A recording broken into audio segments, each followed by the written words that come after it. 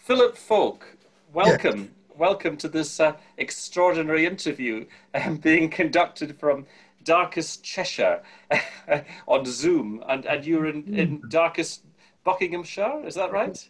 out to the darkest Buckinghamshire in the Chilterns. In the Actually, Chilterns. we talk about dark, but on a radiantly sunny evening. I can't tell you, it's absolutely glorious. And I've just returned from a long walk um, with a former student of mine. I think you may know him, Alex Aitken. He used to work at, Yes. anyway, we've enjoyed a walk. And this is what I've been doing in these lockdown weeks. Um, I've been longing to do it for years, and now I've got time, combined with the lockdown, I can go for these long, mostly solitary walks. Of course, this week, my dear wife, Liz, was to have come from New Zealand, but she's locked down in our house in New Zealand.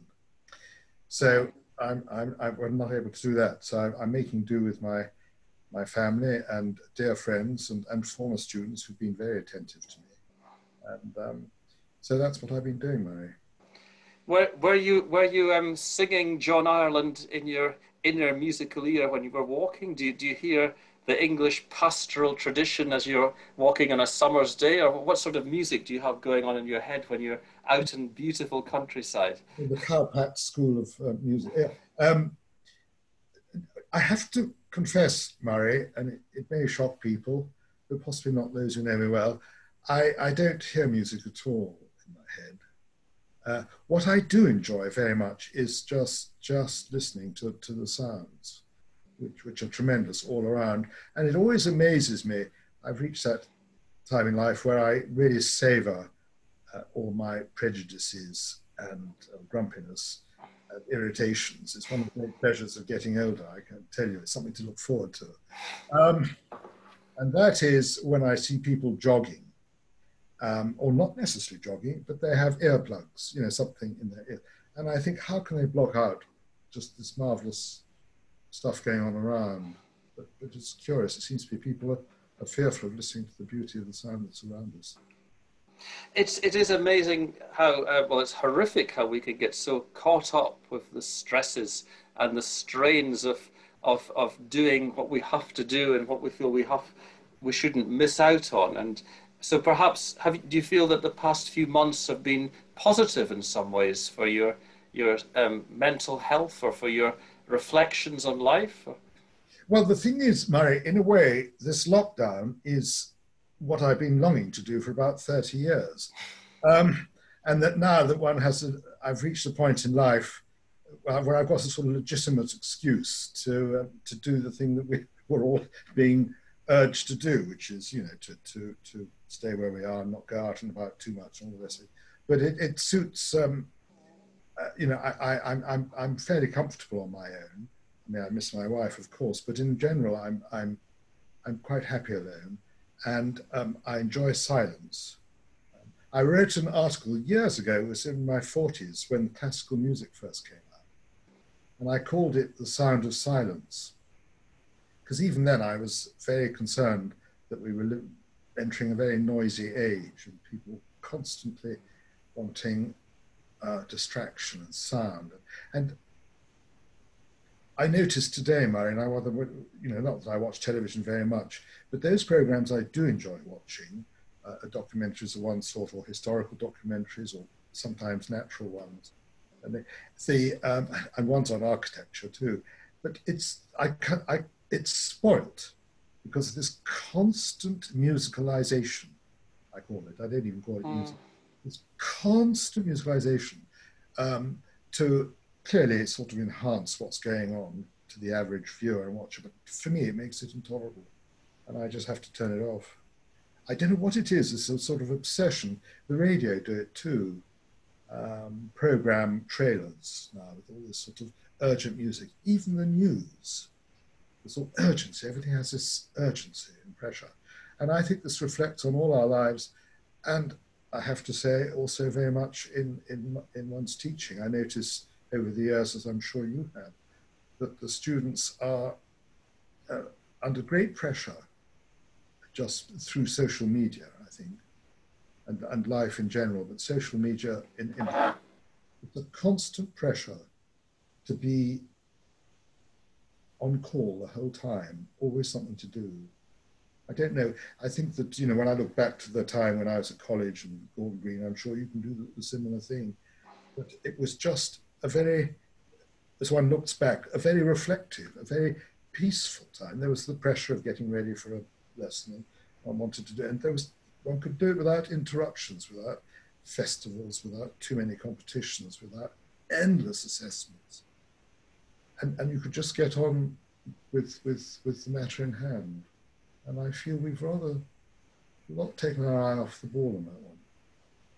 Well, everything has to be done within the next 5 minutes, or it's old news, and it seems to be very, um, rather like fast food, doesn't it? Everything has to happen at once, and we're used to getting instant reactions. Whereas, in the past, it might take a couple of weeks for a piece of music to arrive. Now, it arrives on our doorstep from an internet provider, hours after we've ordered it, and I know. that which is extraordinary. But it does, beggar the question: are people losing the ability to take time? I mean, how many people read long Russian novels anymore?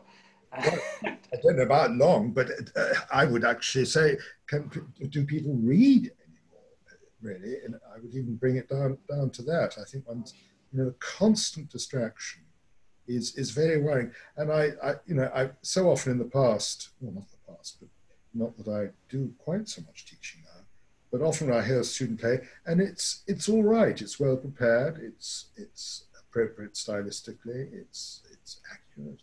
It is. The score is broadly sort of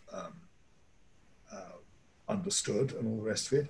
But I sometimes say to people, what I want to hear, that was fine, but what I want to hear is the silence. I want to hear a bit more silence in your playing. I want to hear I always like to say to people, the music is a tapestry of sound woven on a loom of silence. And I feel it's just so in your face. I just want to hear time between notes, the rests, the placing, all the stuff that we talk about so often. But it's really silence, the urgency to move on. We avoid savoring the moment. I think Arthur Schnabel talked a lot about the space between notes, and Benjamin Britten a lot about the power of rests and the silences as well. But that's lovely to hear. But I have to say, it's wonderful to talk to you now, because you're about to have a significant birthday. But it has to be said that Benjamin Franklin, when he reached the particular age we're talking about with you, said that life begins at that age, Well, and I would endorse that very, very strongly. I mean, given certain facts that you're not, begging on the streets, and that you've got food in your stomach, and all these things. And of course your health, more than health, you must never take that for granted. But having said that, yes, you're right, Murray. And for me, and in some ways, I was rather, I won't say dreading this thing. I was thinking now, God, what am I going to say? Because so many things I really want to say, I'm rather fearful of saying. And I take refuge in my little column, for example, behind the fictional characters, because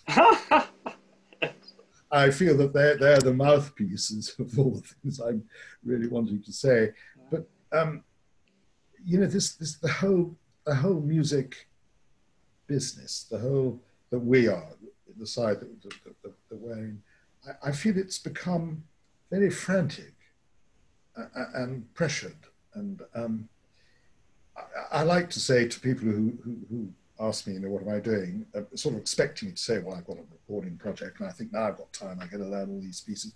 Actually, no, I've having no piano at all now. gosh, really? I've got rid of all my pianos. Most of my music I've given away. Many of my recordings I've given my 78s to a former student who's interested in that.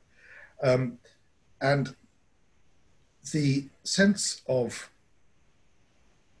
relief and release is incalculable, actually. And I have a keyboard. That's all, and I don't use that very much. For example, the Stevens piece which he wrote for me very kindly, which touched me immensely. I enjoyed just pottering that because it's a lovely piece, as you've heard, and it was a pleasure to learn. But also it was not as though I was sort of learning a whole concerto from memory and all that sort of thing. It was a comfortable and pleasurable learn. But people say when they're young and they do well in the grades, for example, they might say to their teacher, I want to be a professional musician. I want to go professional. I, at the age of 70, am saying to people, having had a long period in my life working with adult amateurs, as you know, I've enjoyed that. Really, that's been in some ways, the richest part of my musical life. I have reached the point where I'm turning amateur in the sense that it's just for pleasure without any pressure. Well, it should always be that way. I mean, it's very inspiring, and you're being extremely humble. I have to say, we're talking about Stephen Hough, one of the most dynamic, multi-talented geniuses before the public today, who's written a fantastic sonatina nostalgica, especially for your birthday. Yes. A beautiful piece, but you have played it incredibly vibrantly, really with full confidence, joie de vivre, elegance, color, and dash, and it shows a pianist really huge skills and abilities. And recently, I look back with great affection and memorability on your Grieg concerto in the Stoller Hall, played immaculately, and so many other solo performances, not just incredible sizzling encores by Billy Mayle and others, but also remarkable performances of pieces like Schumann's Carnival that stand up and really remain in the memory for years afterwards. So I would suggest that you've had at least 3 lives before this birthday. Massive amount of achievement. Just to go right back, the first time I heard you play, which bowled me over live, was Rachmaninoff's 4th Concerto at the Proms with Simon Rattle and the CBSO, which was an absolutely hugely bravura performance with great confidence and conviction, and really taking the music and making it communicate with absolute lucidity and positivity. And it can be a very difficult piece. What I wanted to ask, first of all, which I think we should do, is to look back on your concerto career. And what was the first time that you played with an orchestra? Well, the first time I played with an orchestra was at school. I went to boarding school and I did the Bach E major. Well, it's the violin concerto. It's been transposed into E. And I did the first movement of that, I remember, and loved it. I enjoyed that. But then, more significantly, the Grieg was one of my first ones, but I think even before that, it would have been, I think, Rat 2 with Simon, the young Simon Rattle, with the Merseyside Youth Orchestra. And that would have been in 1973. And I got a tape of it somewhere, but and in the Liverpool Philharmonic Hall. And that was a wonderful experience. And then shortly after that, the Leicestershire Schools Symphony Orchestra, which was a great orchestra, orchestras at that time when they really were being encouraged. Sadly, we live in different times, but in those days, there was tremendous funding and support for these youth orchestras, county youth orchestras. And the Leicestershire was right at the top of the tree, and people like Andre Previn were conducting them. They were playing works by Tippett, I remember. And I was asked at very short notice to do the Paganini Rhapsody. That was in 1973. And I had, because they were taking it on tour to France.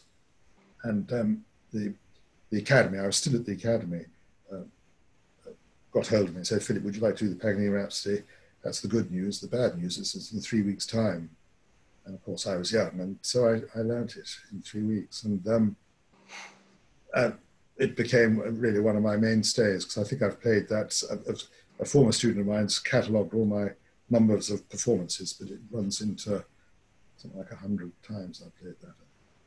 Oh, it's a very famous performance. I've heard you several times on Radio 3 playing it, and with great bravura, great strength and character. That's one of your really most famous works. But I mean, you've played Chopin concertos, you've played John Ireland. I mean, it's a huge range. I mean, how many concertos did you Well, perform? I do. It is somewhere in the region of 70. And it was a curious thing. I mean, I look back on my career, such as it was very, very intense in a sort of 25-year period. And unlike, I think, some people I could mention, well, Stephen, for example, of course, I was very unstructured. I just did what I was told, really. I had no particular plan about anything. I just, if an orchestra asked me to do something through the agent, I just said yes. And went off and got the music and learnt it. And I think Mura said that once. She said that if Ibsen Tillett asked if she could play a concerto, she would say yes, then go out the next day and buy the music. that's exactly right. That's exactly what I did. And that was fine up to a point, but I think, especially in this day and age, one does need to be much more structured and planned, and sort of have 5-year plans and all this kind of thing. And I encourage students to always plan their programs in a very structured way, because I didn't. And the trouble with that is that you do sort of learn in a rather, a rather pressured way. I remember there was one year when I was literally playing a new concerto every month. It was almost every month. I learned about 12 concertos in 12 months. It was, and there is a price for that. And you see, I mean, you mentioned Rack 4, which was a great, and I'm not too ashamed of it when I've heard recordings, but that was a one-off. I learnt it from scratch to prom, with no preliminary performances. Just first performance was the one you heard, and it got marvelous reviews, and everybody seemed very pleased. And I never played it again. Because it sounded to me, I sat near the front, by the way, as a listening. It sounded as though you'd been playing it all your life, and there was great confidence and authority. I mean, did you do a lot of conscious kind of visualization or positivity before it, or was it just all practice, practice, practice? No, what I did do, and I was very conscientious about it, I had a lovely house, a rather legendary house in the East End, a big studio, but I used to do run-throughs on 2 pianos. Hamish Milne often used to play the second piano, orchestral part. Him for me and me for him, too, when he was doing things. Craig Shepherd was another one I used to run things through with. That was hilarious. If we could get to the end of the first, without collapsing heaps of, after. But I did a lot of that and invited an audience. So I did do a sort of quasi run-throughs, which I think was a valuable thing to do. But the Rack 4 was a one-off, and I would have loved to have done that. But the one concerto I grieve that I never played is the Rack 1. Oh my goodness! I really feel I had something in me to do that, and I never came my way. I wasn't, never once, not once, and I would have, I think, more than any of the others, that's the one I would have loved to have played. And of course now I couldn't. Well, maybe you will. Who knows? I mean, well, I can't because I make no secret of the fact that I'm not playing Oh. anymore. Yes. Well, it's partly because I literally can't, because my hand has given out. Yeah, but I mean, you've got such a tremendous legacy that we can all listen to on YouTube and the recordings and on Spotify and actual recordings we can still get hold of, which are fantastic. I mean, we must talk about your mentors and teachers. I mean, Gordon Green presumably was one of the most important influences on your life. Absolutely. But before then, Murray, I was immensely fortunate because I went very early to a wonderful teacher. I was 7, called Marjorie Withers. And she was just the local teacher in Gerrards Cross, where I lived. But she was a laureate of the Royal Academy of Music back in the 1920s, had been. And she was taught by a legendary figure who he wouldn't be known by people now, but he was called Percy Waller, but he was well known in his day, Percy Waller. And she was a fine pianist and really had all the equipment to have made a career. But she got married, you know, the rest of it. She didn't have children, but she married the head of strings, Bertie Withers, Herbert Withers, who was a very well-known cellist, and he used to play in the Grilla Quartet, which was quite a well-known quartet of its day. And they lived in Chares Cross. They'd moved out to Chares Cross just before the war, and I had the good fortune to go to her, and she really did give me a tremendous grounding. She was really very particular about exercises, scales, and ingenious ways of practicing and fingering and all that. And she really did set me up, I think, very well. And when I went to Gordon at the Royal Academy, and I felt very, very inadequate right at the beginning, right as I did right at the end, and probably have ever since. But he used to say to me, when I used to say to Gordon, well, have you any tips for practicing? Dear boy, I don't need to talk to you about practice. You know how to do everything. And I remember thinking, it's not true. I have to work terribly hard. But he thought it all came very easily. And he said, you're so inventive and all the rest of it. And that, perhaps I am. I do enjoy certainly helping others. And breaking rules is one of my particular pleasures. We'll get into that later. But from Gordon, what did you learn? Was it mainly Gordon style, or? I think it was that. I think in particular, he was, his fascination for colour and for sound in particular. I think those are the things he gave me. Also, he educated me I knew nothing. I don't know that I know very much now, but he educated me in musically. I was musically very illiterate. I think I was possibly quite gifted, really. But he really educated me musically. And he should spend a lot of time, so generously, having me and one or two others, Christian Blackshaw, I know, used to go, and Stephen Huff, the young Stephen Huff, to his house when he still lived in Liverpool. And we used to go and stay, you know, for 2 or 3 nights. He wined and dined at Dorothy's Club, because his wife ran this wonderful sort of arts club, the 23 Club, number 23 Hope Street, between the Philharmonic Hall and Gordon's house. And he used to spend, I don't know, as much time playing records as we did working at pieces. He was so keen that I should hear as many great artists and legendary recordings as he could possibly find time to play to me. Sounds wonderfully inspiring and also generously hospitable, really, the spirit of Franz Liszt in a way. Yes, it was a sort of salon. And going to the club, I mean, that was extraordinary. I mean, you just didn't know who you would meet.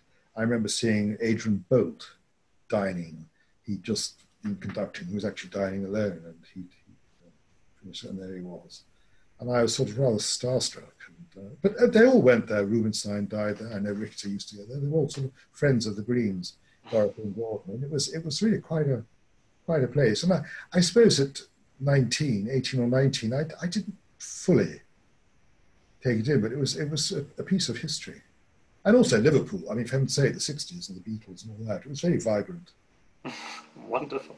Yeah. So, I mean, we talked about concertos, but in terms of recitals, when you look back on solo concerts that you've given, what was the first major concert? I mean, did you do a Wigmore recital? Did you do I did, yes. The legendary debut at the... Yes, the legendary, it used to be like that. Yes, I did do that. I never was very successful in competitions. They weren't my thing. But I did win what was called in those days, you may remember it, Murray, the National Federation of Music Societies. It's now called the Dorothy Green Award. So it's still running in a format, but it's much less public than it used to be, I think. Oh, right. Well, it was quite a big thing in those days. And one of my distinguished colleagues who won it just before me was John Barstow, Yeah, Mm. he won, he won that. He was one of the. But I remember the finals were up in Glasgow, and Charles Groves was adjudicating, and I was, I think, the last of 3 or 4 finalists, whatever it was, and the piano had gone fearfully out of tune, dreadfully jangly out of tune. And then, as now, I always have a tuning crank with me. And it was sort of generally known that I had, and so it was so out of tune. Charles Groves said, "Look, Philip, would you like to just check one of the notes because they're so terrible, really." So I went and did that and got a round of applause and played and won. And so I didn't think it was my playing; it was my tuning. But having said that, it was sponsored by the Arts Council, I think, and one of the prizes was, of course, a season of music club dates, and a Wigmore Hall, all paid for and advertised, which was a big thing in those days. Fantastic. And so I did that, and it, because I thought that was the thing to do. It's not that I particularly wanted to do it, because I enjoy recitals, although I sort of trained myself to think that I did. Gosh, but what was it? The loneliness of being a solo pianist that you didn't like? Or Yes, I think that, and this just the recital nature of it, the sort of playing one thing after another. It's never. I've never been really truly comfortable with it. I think concertos have always suited me because you're on stage for half an hour, generally as a rule, possibly a little bit more from time to time, and then you're done and dusted and you go back home, have a stiff whiskey and have an early night. And that suits me much better. Just short, sharp. I don't like to be in front of people too long. I'm quite good at it when in the moment, but I'm always sort of. I always remember somebody saying, and I can't remember who it is. You might be able to tell me, but one of the great things I sometimes say this jokingly to my students. One of the great pleasures in performing is when it's over. It's such a relief. It's such a relief. It's a relief if it's gone well. It's a pleasurable relief, and if it's gone not so well, it's still a relief that torment has come to an end. Oh, but you're being terribly modest as usual. I mean, I've heard you play so often, particularly at Chetham's in the summer school, when you've done, maybe 5 encores in succession, and there's been such a great obvious. I can't believe that you weren't having a whale of a time and playing, amazing, scintillating, sparkling, moving encores and having such joy, not wanting to go away at all. Yes, but that is because I'm savouring the moment of relief. That Oh, it's right. basically all over. I'm sort of coasting along on a press that it's now I can enjoy myself kind of thing. It's been a little bit of I wouldn't say a millstone, but throughout my career I've been. It's always joyful showmanship and all this kind of thing. He's a pianist, whatever that means. That's rather sinister, but it's always been the case. I remember with Dear Craig years ago, he's really performing and he needs to perform. And I, how can I say, I'm as happy performing as not performing. I don't have an appetite to. So often I remember that Nina Kay was a wonderful agent. Used to say, "Now, Philip, what do you want to do?" She was very frustrated. I never really knew. Or perhaps I should do some English music. And it was Ruth Gibbs who got me onto British music because she's been in the news recently. I saw something about Ruth Gibbs on Facebook. the piano concerto was on Radio 3 on Sunday. Then sorry. Yes, that's right. Interviewing you. Well, Ruth Gibbs wanted me to do that, but at the time she said, "Philip, I would like you." She ran a thing called the London Chanticleer Orchestra. I knew her as Wid, and she. I don't know why she called herself Wid, but that was her sort of name, Wid, W-I-D. And she said, "Philip, you ought to do the Bliss Piano Concerto." Arthur was still alive, and and all the rest of it, and Trudy, his wife. And so I learnt it. It was a good date, and it was at Croydon, the Fairfield Hall, and with the London Chanticleer Orchestra. And I, dutifully said, yes, would I like to go there, and went out and bought it. And I couldn't believe it. Straight, thick tone.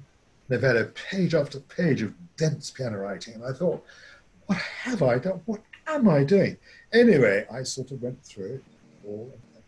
And then I realized about 3 or 4 weeks before the concert, I realized I just couldn't memorize it. It's just not going in. And I phoned up Ruth. And I said, Ruth, I can play the note, but I really must use the score. I hope you don't mind. And she said, pooh, Philip, you're going to do it with the music. Bye. And, that was that. So I did it. It's one of the biggest things I'd ever done from memory, and it's a tricky piece. It's unbelievable. But your recording comes to mind at once, that extraordinary opening, which really grabs, the attention at once. Amazing. And, it really is a very notable achievement. Yeah, I did it on the radio. I've got, I'm going through some of my cassette off-air things. I'm trying to digitalize because the BBC probably junked them. And because I was rather hoping the BBC might do, because my career was mostly on the BBC. But there's also a wonderful Chandos CD of you doing the complete solo works of Bliss, isn't there? Not complete, but quite. Most of them, the sonata and the, which is very impressive, and sounds like, again, you seem to have the knack of playing everything as though you've had it in your fingers for many seasons, and it's all very unfamiliar music, but it sounds extremely confident and authoritative. I'm enjoying this Zoom very much because it's such lovely things to me. I mean, you just feel free to Zoom me as often as you like. It's like this. It's a great pleasure. But I did play that, and I did champion it for many years. I would have liked to have done that at the Proms, but that didn't. And I would have loved to have recorded. I mean, there's certain things. Recording. You mentioned recording. I loved recording. I think more than, in a sense, performing in public. I really loved the microphone in the studio and doing complete takes, and possibly a bit of patching. But I like I love the feeling and the luxury of, get one in the can. Now we can get down to business. And I really loved that. And I felt absolutely, I had a lot of recording in me. But I don't know whether it was me or what, but it didn't happen. But I have got a lot of off-air stuff, which I'd like to dump. I'm sure there'd be many people would love to hear. I mean, I remember lots of recordings, the Tchaikovsky concertos with Wilfrid Bircher, done at Fairfield. I remember the Chopin waltzes you recorded as well. Yes. Some fantastic, and also a legendary recital at QEH with the Chopin waltzes in the first half and the Rachmaninoff second sonata in the second half. How do you know about that? Oh, it was famous. People talk about it still. A wonderful program. That was quite a program, and that was one of the. It's funny when people, in sort of occasionally will say, "What was your favorite concert?" or that kind of. And I don't really remember anything very, very much. I'm just sort of walk away from the scene of the disaster kind of. But that is one that I felt I did a reasonable job on. And Shura Tchaikovsky was there, and in fact he came backstage. I don't know how it was, because I didn't know him about that time. I never quite know how I met him. But anyway, he came backstage, and I was having a party. I then lived in Pimlico, and I was having a party there. And I asked him to come, and he came. And that was wonderful. And that was when he said, I just feel it was, I like to think that it was, he came up to me and said, Philip, in that sort of rather drawly camp way, are you English? And I said, oh, yes, sure. Are you sure? I said, yes, I'm quite sure I'm English. You don't play like an Englishman. And I sort of felt, rightly or wrongly, that was and don't misunderstand me, because you're Scottish, so you're exactly. I'm all right. Yeah. But I think he was. I was rather touched by that. Oh, wonderful. Well, no, as I say, you've done such a lot. And I mean, you have had more influences other than in England. I mean, you went early on, didn't you, to New York for lessons of... Yes, with Rosalind Turek. Yes. And that was, I didn't make the best use of that. I was rather in awe of Rosalind Turek. I had an American friend, a pianist. Sadly, he's no longer with us. But when he heard I was going to Rosalind Turek, I always remember him saying, "Oh, Rosalind Turek.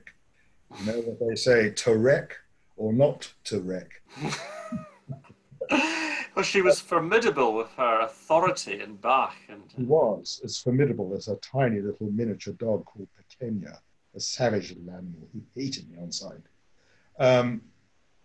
But she was remarkable. And I've listened subsequently to quite a lot. There's a lot of stuff on YouTube, and she's talking and lecturing. But she really was quite something. She was ahead of the game. At about that time, she used to give recitals. This is back in the 70s. She'd play the Goldberg variations on the harpsichord in the first half, and then to play them all again in the second half on the piano, and also on the synthesizer, the Moog. Gosh, really? She had absolutely no qualms about playing things on electronic developments of the day. And of course, she would have been thrilled with what's happening now. But when I think even today, and particularly sometimes with students, they just won't practice, they think it's rather demeaning to practice on a keyboard. It must be a Steinway they've got to practice on. And I always wag my finger to students. I'd say, you must make your keyboard sound like a Model D Steinway.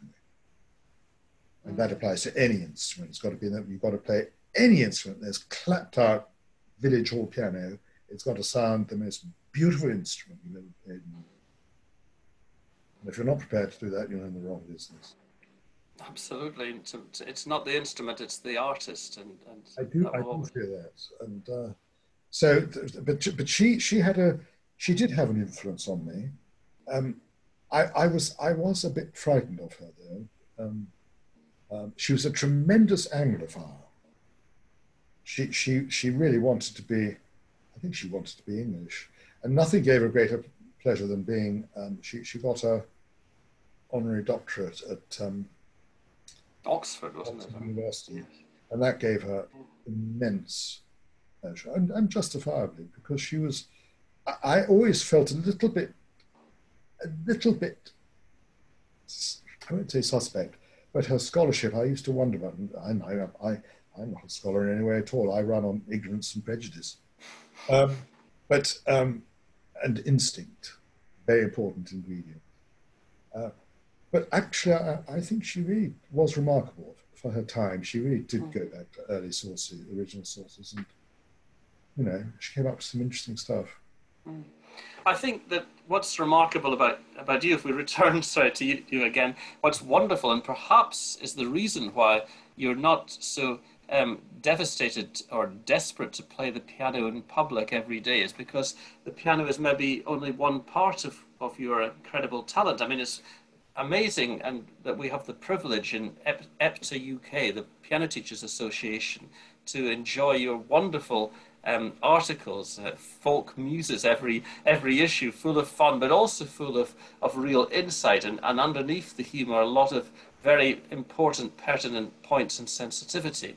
So maybe your writing and your thoughts and above all, your wonderful motivation to help other people as a great teacher, is something that shows some of the wide-ranging interests. The piano recital is maybe only a small part of the whole Philip Fowke, It's a very interesting thing, Are we all right for time, Murray? We're absolutely fine. It's fascinating hearing what you have to say. The thing is, and in a way, Zoom, in fact, the whole business of this lockdown and the way we're communicating, I can feel another muse coming on this one, has raised many, many very interesting questions. For example, I've been asked by the Royal Welsh and also by the Royal Northern, but the Royal Welsh I've already done, to do the assessments, the online assessments for this round. I was the external examiner for the statutory 3 years, but they asked me back to do it online this year. And I agreed. And the students sent in their recordings of what they had to do, and we had all the criteria stuff sent online. So and the examiners and had to listen once only, and I was good on that. I did do that, but it raises so many issues. You'd have one student playing on a clavinova, another one booked a room in the college and managed to do it, to social distance on a decent concert instrument. Same degree course, the same criteria. And we have to listen and make a judgment and blind mark, things that are coming from, and all. So I think that, without any training, without any experience of it beforehand, and listening at home, wearing whatever it is that you wear, knowing that you can put the pause button on, the kettle on, or not that you necessarily do, but that you can. It's the whole ritual of performance, the whole ritual of examining, and it is a ritual. There's a whole liturgy around it. What you wear, you've got a vest for the thing, and put on I like to put on a tie myself. I just feel all these things are immensely important, immensely important, and I think that we've got to take all these things into account. This is a very, very interesting stage. I don't think anything is going to be quite the same again. How we listen is listening at home on a screen. It's not how we listen in an exam. Absolutely not. And I think, as you've said before to me in the past, there's something rather unhealthy about listening to 12 hours solid piano music, one after the other. And I think there ought to be a government health warning. I mean, I think a lot of the examiners and a lot of musicians, I include ourselves, need to be sort of counselled and have therapy after all these things. I can't do it, and I just simply can't do it. And the same applies to teaching. I think people, and I've got to be careful what I say and to whom I say it, but I've sort of reached a slightly reckless age. Life begins at 70, and you can say what you like at 70. But I think people teach too much, too hard. And Liz, my wife, who's a wonderful teacher of strings and viola in particular, strings. I remember years ago we shared many things, but we both felt that we'd spent quite a lot of our teaching careers over-teaching. And I call it grooming. And I see a lot of, not what I think it's dressed up as teaching, but actually it's grooming. It's enabling people to play, and Gordon Green used to say something very interesting 30, 40 years ago. I can remember him saying it in room 41, dear boy, the trouble today, this is 40 years ago, is that too many people play too well too soon. And I think that is immensely wise and immensely true, but we've forgotten that. And I see many of my very distinguished and beloved colleagues hard at it. And I feel, just chill out, cool off. Leave the poor creatures alone. Don't force them, don't hothouse them. Let them develop in their own time, or not. Well, I mean, you've been remarkably successful at doing that with all sorts of students, many students over there, not just conservatoire students and not just young pianists, but I mean adult amateurs particularly. And it's very touching to see you helping and supporting pianists who may have not the most dashing or reliable techniques, but who do it for a love of music. What is it that particularly attracts you to teaching adult amateurs? Well, I think you've said it. I think that the joy that people have, the many things here, Murray, one of them is this awful misconception, the difference between the word amateur is so pejorative. But the other thing is that talent comes in many forms, and it is ageless. That is a terribly important thing. We tend to equate talent with youth, and it is just not so. Talent can be in a 90-year-old with their old fingers, can be doing amazing things that actually are, in a way, more amazing than somebody who's 9 years old. So I think that's one thing. The other thing is the joy of enabling someone to do just something that's troubled them for 30 years, 40 years, they just couldn't do, and they were frightened of doing it, and they're nervous, and why do I get so nervous, and all this stuff. And you just say, well, look, leave that note out. Can I leave that note out? Leave that note out, and then you can put that, if you put that up then, now try it. Just think about it. Just do a bit of rewiring. You don't have to practice it. Just think it. Leave that out. Second on F sharp. Think it through. Now do it. And they do it, and you can see tears in their eyes. I could never play this.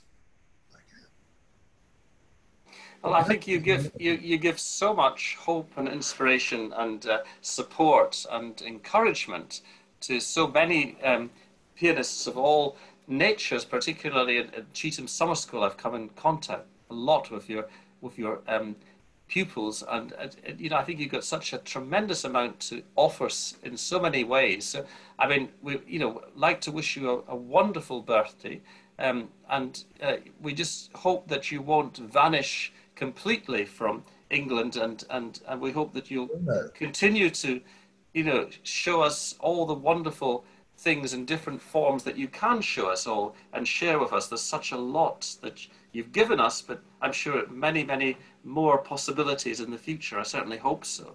I'm looking forward to the Stephen Hough Sonatina and your recital and the Cheetham's Online Academy. But what sort of hopes or projects could you envisage tackling in the future? Well, Murray, that's a nice way to sort of end this wonderful talk about. It's something I've been wanting to say, that you're very generous about what you see as what the things I'm able to do. I remember years ago when I was beginning to get some big dates. I remember particularly my first prom, and I went to my mother, and who was a remarkable woman, a very gentle soul, and I wanted to share with my mother, as one would do, I'm getting these dates. And she said, and she was often quite away with the fairies, but she said, oh yes, dear, I never thought music was your main talent. And I remember feeling two things. I don't know whether this is retrospectively, but retrospectively, I can analyze the confusion and disappointment I felt at the time when she said that, because I wanted something slightly different to that. But I knew then that she was right. And that in a way, because I designed this house in the East End, which I lived in for 23 years.